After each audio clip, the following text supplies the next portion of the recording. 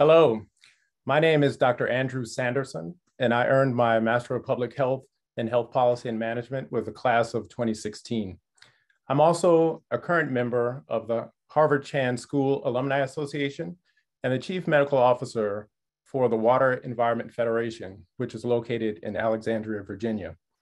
WEF is a not-for-profit technological and educational association, which has a primary focus of protecting the health and safety of water treatment professionals, both in the United States and globally. That's why I'm so excited about today's program, which will showcase the work of Harvard Chan alumna Nour Sharara, MPH class of 2015, in her role as public health scientist at Biobot Analytics, as well as the crucial role wastewater epidemiology plays to track disease infection trends such as COVID-19. The Office for Alumni Affairs at the Chan School is always looking to support programming that highlights the important work of our alumni and faculty. So we're happy to help bring this program to you today. Nour will give her presentation, and then we'll have some time for audience questions. So please use the Q&A box to submit your questions. Nour? Thank you. Thank you for having me today. Thank you, Andrew, for the introduction. I'm really happy to be back at the School of Public Health. I wish this was in person, but hopefully this will be for a later time. So before delving into wastewater epidemiology and how it's been used since the start of the pandemic on COVID-19 and beyond, I thought I'd take a step back and think about what did I think about sewage when I was getting my public health training. Next, please. So when I was getting my MPH, I remembered sewage as a vector of transmission. We knew that ingesting or bathing in untreated or contaminated or stagnating waters would lead to diseases. And you're all very familiar with the Broad Street pump map when John Snow, father of modern day epidemiology, investigated the source of a cholera epidemic. And his investigation led to the conclusion that contaminated water from the Broad Street pump was the source of the disease, and that the removal of the handle would end the epidemic. And so this is what I thought about sewage when I was getting my MPH. Next, please. And then the pandemic happened. And then when the pandemic started, I launched a wastewater analytics company called Biobot Analytics. And Biobot was launched in 2017. It's a spin out of MIT, where both of our co-founders, Dr. Mariana Matus and Yusha Gailey, met during their studies and work. And at the time, they were investigating they were addressing the opioid epidemic, which was the public health crisis at the time. And so in 2017, what they were doing is that they were collecting samples from manhole level, so at the neighborhood level when we walk on the street, and analyzing in there how much opioids was being consumed. And that allowed to do some heat mapping within a city to try and see areas of high consumption and exposure to opioids versus lower consumption of opioids. And this data set was extremely helpful for city officials and public health professionals working on substance use disorder programs. Next, please. And then in 2020, when the pandemic started, Biobot very quickly pivoted from opioids to SARS-CoV-2, and working with scientists at the Harvard Chan School of Public Health and MIT, developed very quickly an assay to detect SARS-CoV-2 in wastewater in the greater Boston area and measure it. Next, please. And so why do we look for SARS-CoV-2 in wastewater? So the SARS-CoV-2 virus is shed in the stool of infected patients. And that includes all infected patients, asymptomatic, pre-symptomatic, symptomatic. And what was neat is that as the pandemic unfolded, vaccination status did not alter that ability. Vaccinated individuals who had breakthrough infections would still show up in a wastewater analysis result. And so because the virus is shed in the stool of infected patients, flushed down the toilet, goes into the sewage, all the way to the wastewater treatment plants, when we received the sample that was taken at the wastewater treatment plant, we're able to measure the virus RNA that is found and give out a result in genomic copies per liter of sewage. Next, please. And so why sample from wastewater treatment plants? Since the start of the pandemic, we have been working with wastewater treatment plants across the country, but not just us. I mean, wastewater epidemiology has taken off in the US and everywhere else in the world pretty much. And be it state labs or university labs or other groups that are part of our ecosystem work with samples from wastewater treatment plants. And so data that is generated from sewage is a complete look of infections in a given geographical area. So a wastewater treatment plant will receive water from a given geographical area, and the data that we are able to extract from our analysis of that sample really gives a readout of everyone that is in that community and using the toilet. And so nothing short of individually testing everyone in the area would yield the same amount of information. And so that data set can be used to independently evaluate COVID-19 burden and trends in a community, so across time and space, but also, as you can see on the map, rank areas of high versus low transmission, and based on the amount of SARS-CoV-2 that is found. And so just like that, with one sort of sample analyzed, we're able to get a community risk indicator in time and space. Next, please. And so what are the key advantages of this data set? So now that we're 2 years in almost of analyzing sewage from locations across the country, the first advantage of this data set is that it's very comprehensive. Everyone that is infected, that uses a toilet that is connected to a sewage system will show up in a wastewater sample analysis. And so that includes asymptomatic cases, which would not be captured by clinical case data. It also addresses a huge problem of barriers to testing, as we know. And barriers to testing comes in different flavors. First of all, there's limited availability of testing. We have seen this at the start of the pandemic, and we saw it again during the Omicron surge, where it was very hard to get a test. It was even harder to get results very quickly. Sometimes it would take 5 to 7 days before people would get results. Then there's geographical areas that are just not near testing centers. So think about sort of medical deserts. Then there's individuals who don't have access to the healthcare system, have very limited access to testing. Then there's people who are hesitant to get tested. There's fear of stigma. There's also fear of getting a positive result and not being able to work and potentially put one's livelihood at risk. And then most recently, now that at home and sort of rapid antigen tests have become much more widely available in the US, there's also all those tests that people take that are not captured in official statistics.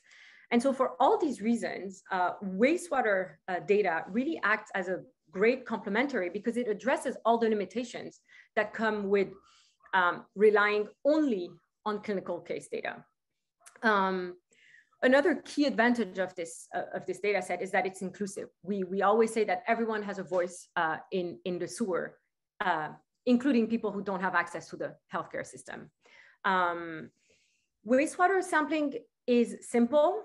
One wastewater sample will give information on a whole community. It's very fast. We are able to give back results within 24 hours. And even when we were at the peak of the Delta curve and the peak of the Omicron curve, we did not face the issues that clinical testing faced in terms of much slower turnaround time to send back results.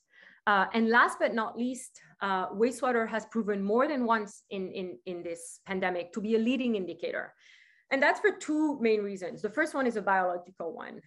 Infected individuals shed the virus in their stool very early on in their infection cycle. So before even they potentially become symptomatic and then go get a test and then wait for a result and then aggregated clinical data results are reported at the county or state level. So all this time frame, wastewater is completely independent of all these variables and very quickly can give out information. And so, you know, the mix of the health system limitations of access and turnaround time and the biological fact that there's a hyper shedding period at the beginning of the infection course have rendered wastewater data to be a leading indicator by 4 to 6 days, but really we saw 10 days at some point when the testing infrastructure was really suboptimal at some point. And so taking all this into account, 2 years into this, we can really say that wastewater data may be the best way to measure COVID-19 disease activity in real time. So taking this aggregate sort of bird's eye view of what's happening in a given community, it has proven to be very reliable by both public health officials, decision makers across the board. Next, please. So some of you in the Boston area may be familiar with the data set and this trend line that the media has picked up both in the Boston area, but really across the country. We've had a wonderful partnership since the start of the pandemic working with MWRA, the Massachusetts Water Resource Authority, and we've been able to have historical data, as you can see from these trend lines. And it's really come to be the go-to source to see trends and where is the pandemic heading. And that's really when wastewater data becomes very important to detect inflection points.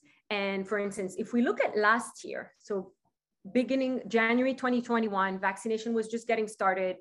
The British variant was just starting to infect more people. It was more transmissible. And we clearly detected this increase. And you can see that the steep of the line in that trend was much steeper than even what we had back in the spring of 2020 when we're getting started with the pandemic. You can also see it, of course, much more clearly when the Omicron surge started after Thanksgiving and sort of how steep that was. What you can also see is the leading indicator that I was just referring to. The dark green is wastewater data, the light green is clinical data. And if you look, it's very clear during the Omicron surge that the wastewater incline precedes the clinical case incline by a few weeks. But more than just situational awareness, which is what meets the eye when you look at this, what this data set has proven to be very useful for. So yes, detection in trends and inflection points in the pandemic. For instance, when Omicron peaked, we could breathe a sigh of relief that, okay, we can see the wastewater starting to dip. And in the Boston area, many newspapers saying, okay, looks like, we see the light at the end of the tunnel. But more than just that, this data set has been very useful to plan for testing, for instance. As soon as an increase in wastewater shows up, we know that means that there's higher community transmission. And we know the reproductive number of this virus. We know that it's exponential spread. So there's a lot of things that we can put in motion once we see a trend change in wastewater. There's planning. We've also worked with hospital systems that look very carefully at this data to think about nursing staff, think about beds, think also about monoclonal antibodies that may not work for one variant versus another one. And that was definitely the case during the Omicron surge when the wastewater started its incline very rapidly. And we knew that some drugs were not as effective against Omicron than Delta, for instance. Then it's a lot of sort of clinical decisions that need to be made, and all these preparation that hospitals need to do, as we know that this is a leading indicator and that after cases come hospitalizations and more. And so it's very much this sort of double use. There's the people like, individual citizens like me who can look at this to guess what's my community risk right now. If I go out, is there a lot? Is there less? Are we? And then there's decision makers who use this data to take decisions for hospitals, for instance, or for their constituents. There was the chief medical officer of the Boston Children's Hospital who was interviewed in the New York Times and said that once Omicron peaked in wastewater and really started its descent, that was a way for them to start thinking about rescheduling elective surgeries that had been canceled due to the Omicron surge. So there's various ways in which this data set, of course, used in conjunction with the other data sets that we monitor, like case data and hospitalization and death, can be very informative as we respond in real time to an evolving and very dynamic pandemic. Next, please. And so I've spoken a fair bit about the Boston area, but as I said, we work across the US. And in fact, in last summer in 2021, we partnered with the US Department of Health and Human Services and the CDC to launch a nationwide wastewater monitoring program. So the CDC, about 6 months into the pandemic, launched the National Wastewater Surveillance System. And as part of this wastewater surveillance system, they partnered with us last summer to enroll wastewater treatment plants from across the US, all 50 states, tribal territories. And we had a coverage of over 90 million Americans through this partnership. And more than just measuring how much SARS-CoV-2 was in wastewater, what we also did in partnership with Concentric by Ginkgo was doing genomic sequencing on wastewater samples.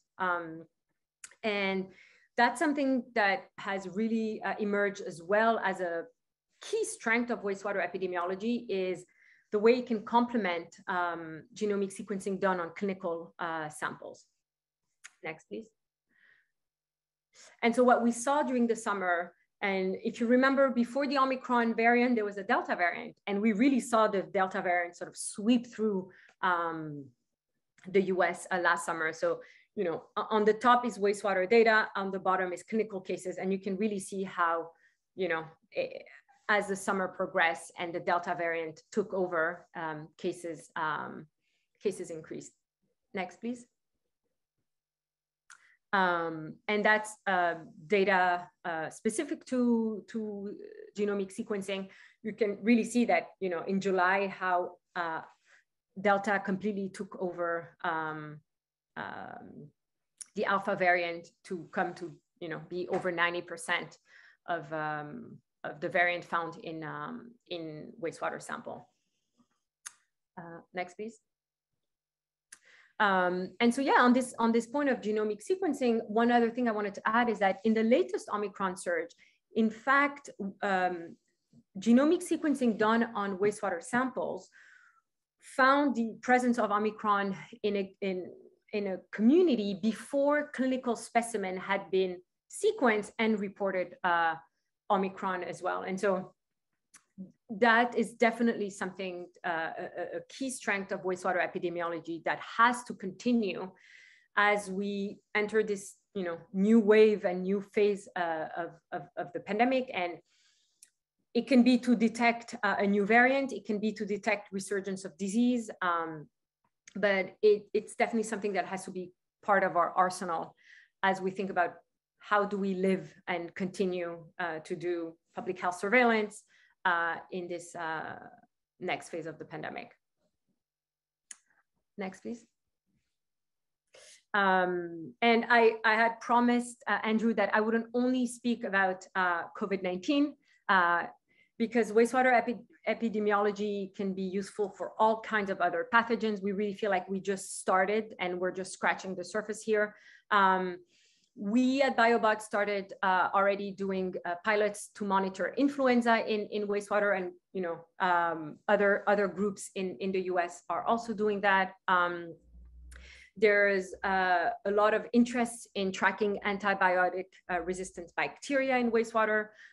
There's also biomarkers of disease, of diet and nutrition to be able to sort of get a bird's eye view again of how are people eating at a population health level.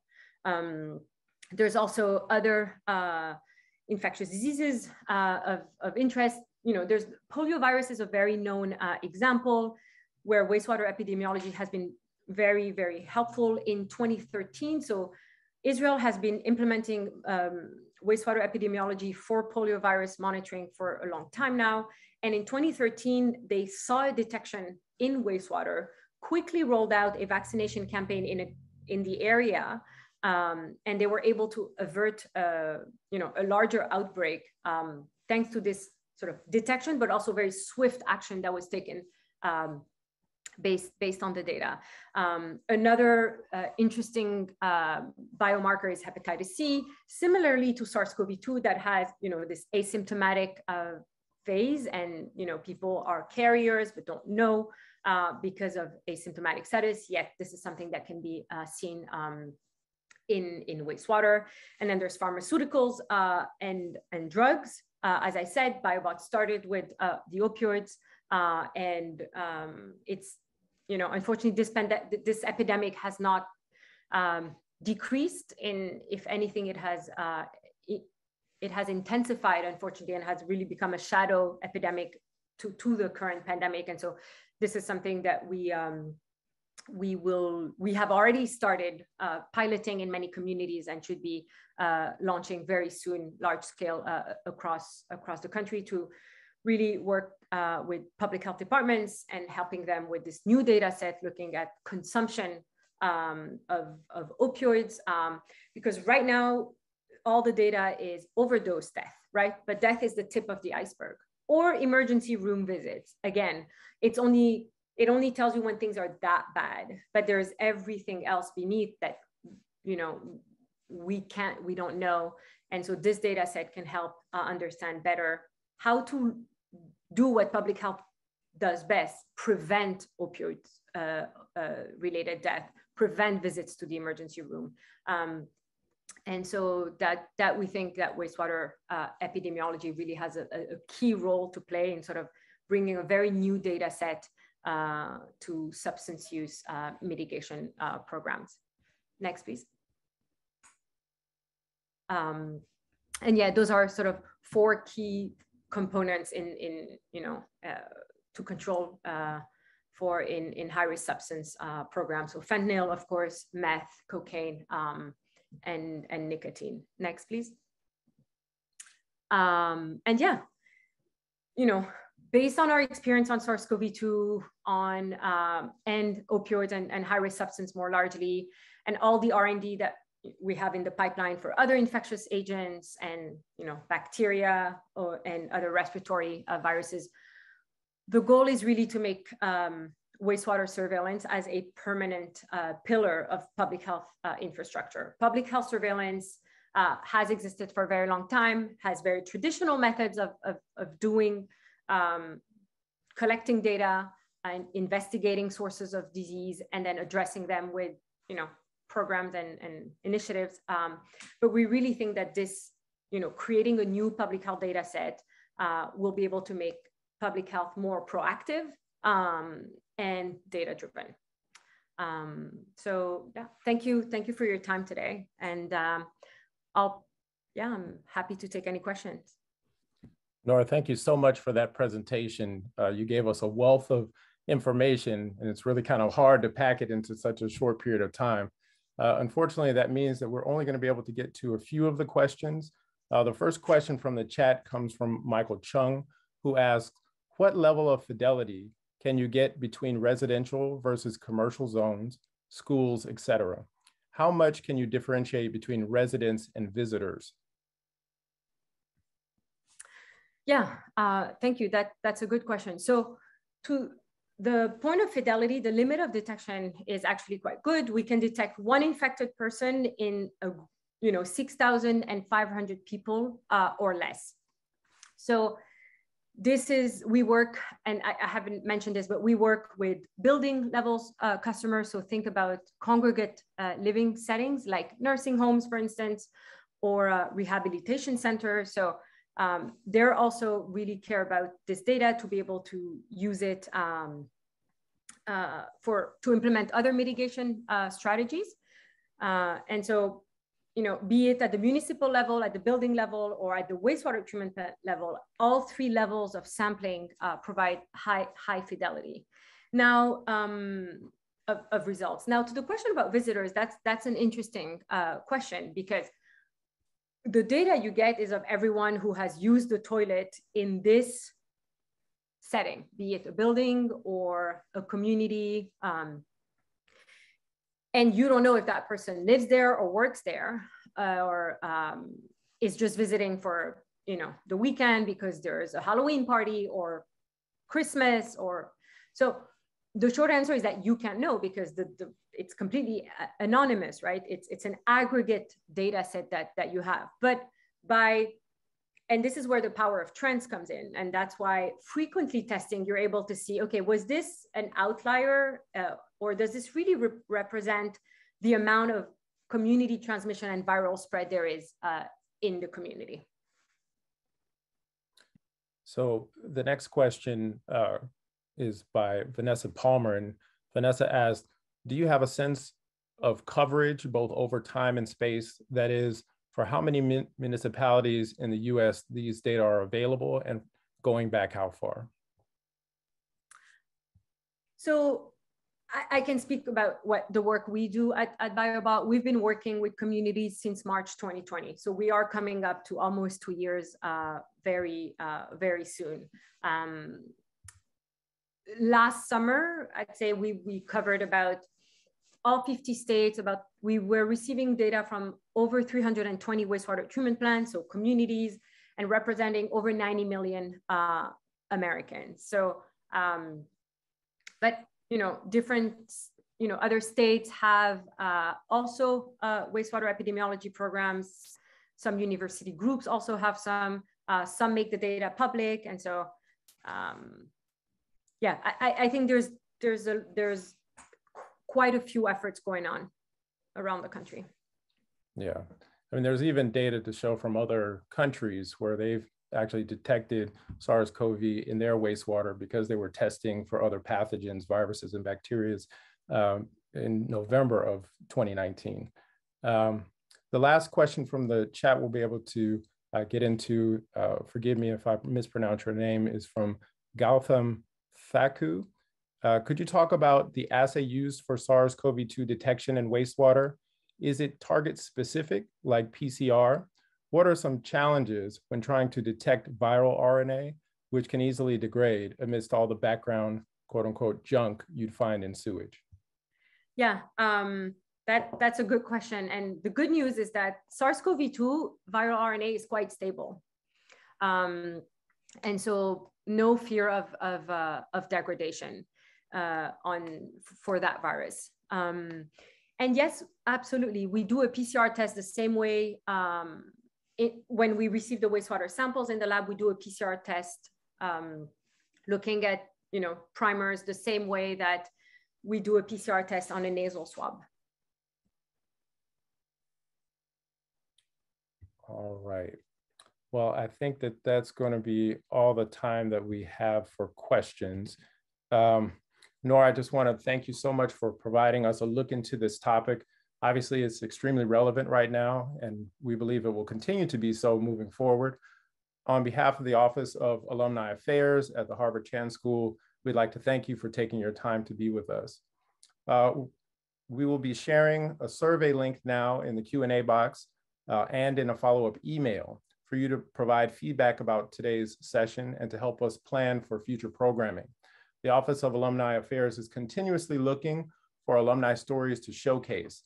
And so please share yours in the survey to help plan and shape future programming. Definitely this type of session will have to make an hour instead of a half an hour. I'd also like to put in a shameless plug for WEF. Obviously, we believe that this is an extremely important topic as well, so much so that we're planning the first Public Health and Water Conference and Wastewater Disease Surveillance Summit, which is next month in Cincinnati, Ohio. So if you have the time and the interest, you can register and join us.